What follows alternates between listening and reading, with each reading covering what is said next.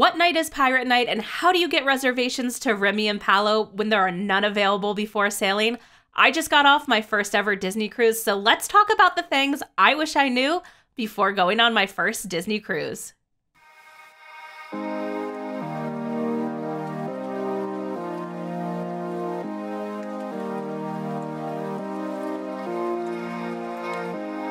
Hello and welcome to my channel. My name is Bethany Vinton. If you've seen me before, you know I usually talk all things Disney parks, food, and drinks, but today I'm coming at you with the start of a brand new series where I'm breaking down everything I learned about my first ever Disney cruise. I set sail last week and had an absolute blast, and I'm gonna break down everything I learned on my cruise in case you are considering cruising on Disney Cruise Line in the future.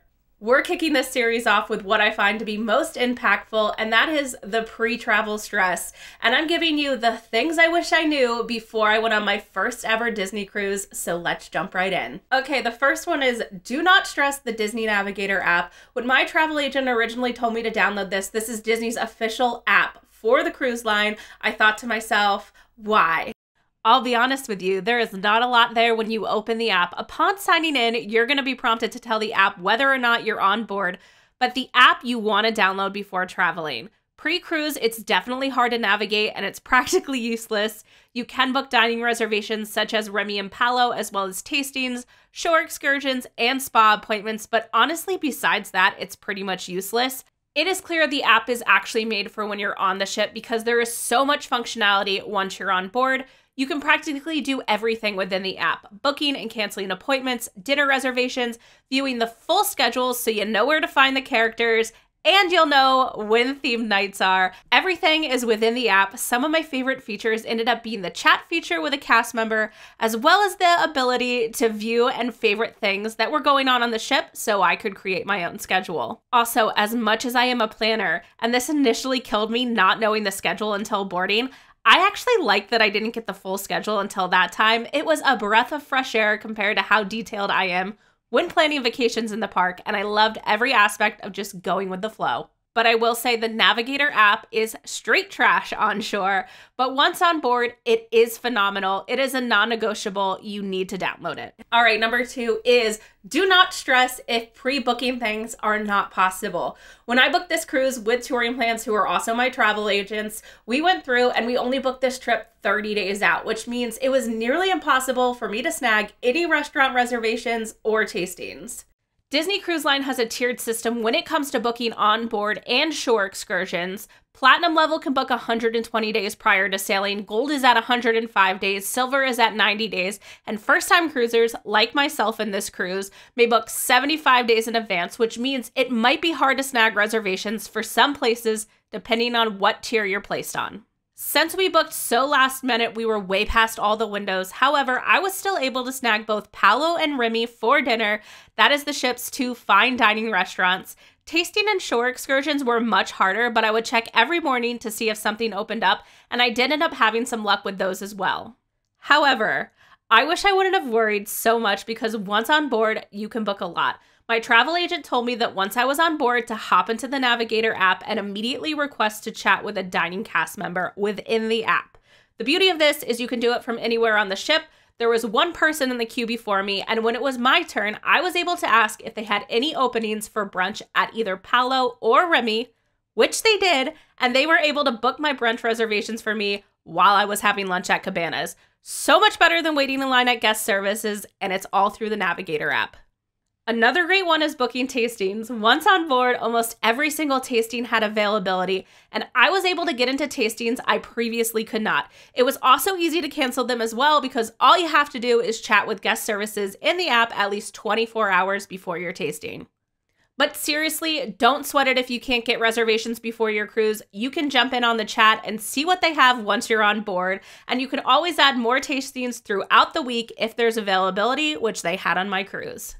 All right, my next one is something that I actually was told to do and I didn't do, so I'm still adding this to the list, and that is pack lightly. Even though I was warned and I knew about it, I still packed way too much. I did a live over on Touring Plans Instagram with Jay from The Ship Life. He is a pro cruiser, and I'll leave his channel linked below. But when I asked him, what is something people pack that they don't need? He said, too many clothes. And I didn't listen, and he was right. I don't even think I went through half the things I packed, yet there are certain things that you need, like nice outfits for Remy or Paolo. If you're not doing it, they also have formal and semi-formal nights on board, so even if you aren't doing fine dining, you still can use some nice clothing. Also, I say pack more bathing suits than you think you'll need, but the rest of the cruise is just cruise casual, and I found myself up on deck more often than expected. There isn't a lot of room in the cabins, although they're more spacious than I thought they would be, so just pack what you need. Don't overpack. It is not necessary. Okay, next off, let's talk about booking excursions. On this cruise, it was a 7-night Western Caribbean cruise. We had 4 stops that included Cozumel, Mexico, Grand Cayman, Jamaica, and Disney's private island, Castaway Cay. And out of all of those stops, we only had an excursion booked at one place, which was in Cozumel, Mexico. And this was by far my biggest regret of the entire trip. Excursions are a great way to see the islands, and honestly, the safest and easiest way to go about doing so. Booking through Disney is great because they give you your meeting locations in your Navigator app, they make sure you're well taken care of, and the cruise ship will not leave without you if you are late from your excursion. I will also say that not booking excursions is my #1 biggest regret, and that's because I also didn't love Jamaica, but I will say the only reason I think I didn't love it is because we did not have an excursion booked. The port in Jamaica was actually built by Royal Caribbean and is fenced in, and while you can explore outside of it, I honestly just didn't feel safe, so we spent a lot of time back on the ship that day. Excursions are just a great way to comfortably leave the ship and see more of the island. If I were to cruise again, I would 100% book more excursions.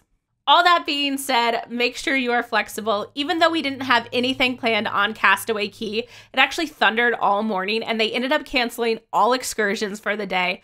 And while I think that is rare, just be prepared to go with the flow, but there's still a lot to do on and off the ship if you don't have excursions planned. I will just say my personal biggest regret of this trip was not booking more at every destination. Okay, next up, I know that this kind of might sound ridiculous to you, but it is order whatever you want to eat whenever you want to eat it. The thing about Disney Cruise Line is most of the dining is included and you can order as much as you want.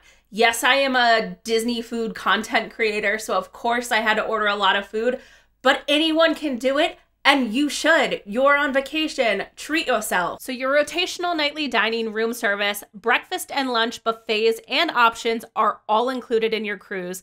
I was fully aware of this. However, night 1 at dinner, I was slightly scared to order a lot. Wrong. Your servers are happy to bring you whatever you ask for. You are on vacation. Treat yourself. I will say this too. After night 1, if you don't know, your servers rotate with you. You have the same servers every single night. They were aware that I create content on the internet specifically around food. So Keetut and Deval were servers and they were great at knowing I wanted to try everything and making sure I tried all the specialty food and drinks. Speaking of ordering whatever you want though, I will say my best bang for your buck on the cruise is brunch at Paolo. At the time of posting this, they're still doing plated meals and it is all you can eat. Yes, it's an extra charge. It's $45 a person. And you do need a reservation. However, we ordered 5 entrees in addition to all the other food we ordered, and our server Tony was amazing at recommending things and being accommodating. So while you're on your cruise, order whatever you want and enjoy yourself. Most everything is included, so take this opportunity to order whatever you want without the shame. And if you do rotational dining and you love something from the previous night, you can always ask to see if they have extra, and they're happy to bring it to you if they do. All right, next up, let's talk about seasickness, because before my cruise, this was definitely a 15 out of 10 stress level for me. I was so concerned about getting seasick, both for me and my mom. My mom especially, she does not do well with any type of anything. She gets sick on Slinky Dog. She has been diagnosed with vertigo.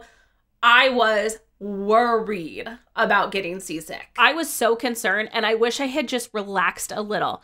I will say I felt like we didn't really have a rough cruise, which I know that's not always the case, but we were on top of seasickness before it could even get to us. Rarely did I feel the ship rocking. Most of the time it seemed like a vibration to me. There were a few occasions, especially on days when we were traveling further, like days at sea, where I played the game, am I drunk or is this boat just rocking? But neither my mom or I experienced any seasickness. However, we did come prepared, get on top of it. I took over-the-counter medicine on night 1 and I really didn't feel like I needed it after that, so I never took it again. My mom does suffer badly from motion sickness. She cannot ride Slinky Dog in Disney World, and she's been diagnosed with vertigo. So we went into this cruise prepared. She got prescription medicine from her doctor, but actually never ended up using it. She ended up loving Blisslet's nausea relief bracelets. They actually sell them on board Disney Cruise Line. They have a ton of options on their website, which I will link below. They're really cute, unlike that sweatband feel of other acupuncture bracelets. These look like jewelry, and they prevented her from feeling anything on this trip. Of course, you can always be on a cruise where the sea's a little more rough, but be prepared, and I wished I had not stressed about this so much. Okay, another one that I actually did, but I only did it a week or two out because I was told to by other people, and I feel like everyone should know this, is joining the Facebook group for your cruise. If you go into Facebook and search your cruise's sailing dates, you will find an entire Facebook group dedicated to people that are on your cruise. This is a great way to meet other people before you go if you're interested in doing fish extenders, which is kind of like a gift exchange between passengers on board, or if you want to meet up with others for a bar hop, this option's great. Also, if socializing is not your thing, don't worry. There is always tips. People tell you if they drop reservations or tastings. It is just a good way of creating a community before you board. And finally, last but not least, yes, this video is sponsored by Touring Plans, but I'm going to tell you why you should use a travel agent when cruising and why it is pivotal in saving yourself time. Your travel agent can take care of the major details, and you need a travel agent that specializes in Disney travel, which is why I love Touring Plans. I have used their services for years, and they are the only agency I recommend, but they will handle booking your cruise, travel accommodations, including flight, pre- and post-cruise hotels, and transportation to and from the cruise terminals. And let me say this, calling Disney Cruise Line is the absolute worst. I am so thankful I had a travel agent for this cruise because to book my flight and hotel through Disney meant 15 hours on hold with Disney. Yes, that is how bad cruise wait times are right now. Most people do not understand that the huge value of using a travel agent is time. So do not wait on hold for 15 hours. Do not do it. Use a travel agent. And if you book a new cruise with Touring Plans and you set sail before September 30th of 2022, we are sending you free champagne to your stateroom on the first and last night of your cruise. We're calling this one Bubbly on Bethany. And honestly, how can you go wrong with free champagne? But seriously, check out the link below, tell them I sent you, and if you book and sail on a new cruise by September 30th, we're sending you champagne. So those are my top things that I wish I knew before I cruised on Disney Cruise Line for the first time. If you've been sailing before though, let me know in the comments, like let's have a little chat about what you think are things you wish you would have known before your first or even your 10th Disney cruise. What is the top tip that you wish you would have known and you could tell previous you? Because I'm curious to see what you guys have to say. But if you haven't already, make sure you subscribe to my channel. Come back on Sundays because every Sunday I have a new vlog from my entire series of my 7-night Western Caribbean cruise. This Sunday, it is Mother's Day and we're headed to Remy. So it was a fun day and there is a lot of fun content in that. And be sure to come back later in the week because there'll be videos just like this. And next week, I'm actually going to break down, is Remy worth the price? Because Remy's $125 a person. We ordered dinner, we did the wine pairing, we upgraded our steak. I'm going to break down everything we did and if I do it again and what you should order at Remy as well. So until next time, I'll see you guys later.